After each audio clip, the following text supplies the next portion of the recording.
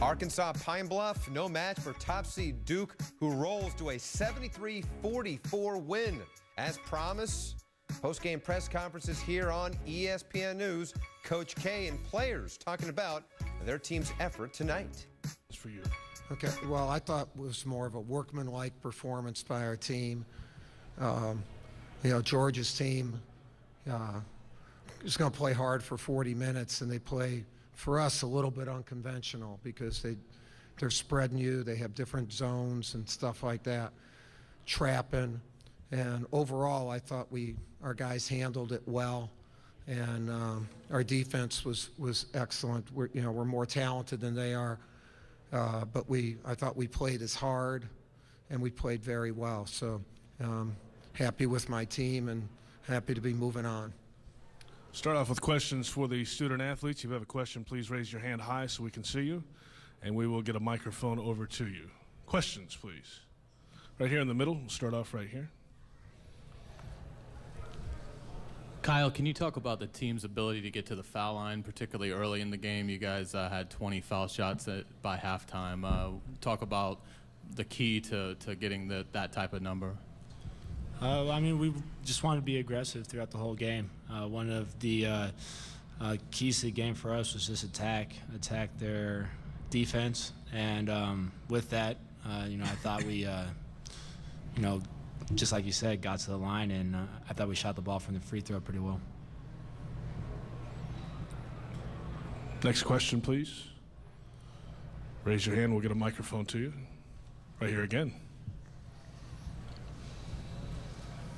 Jon, can you talk about the pressure now at least being off as far as the 16 versus the 1 and it never happening? And you guys obviously came out tonight and showed a lot of fire, but can you talk about at least not having to worry about that anymore?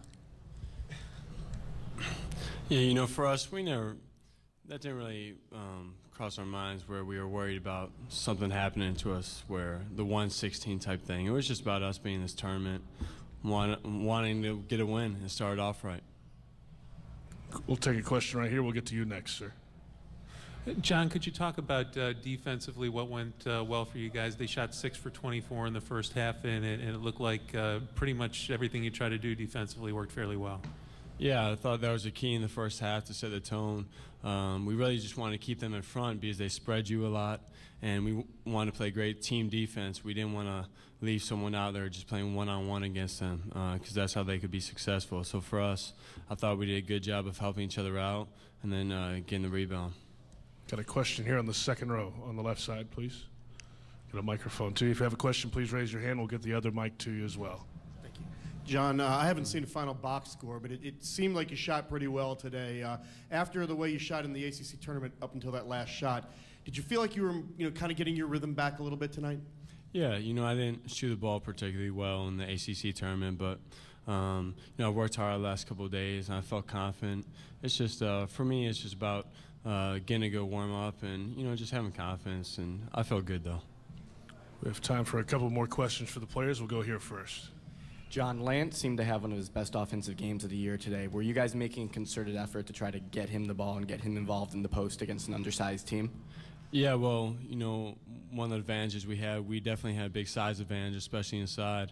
I thought Lance did a really good job of just being poised. He had some really good moves inside, and that's something we really need to go to. And I thought Lance did a great job of just being strong in there. Any other questions for the student athletes? Raise your hand and we'll get to you.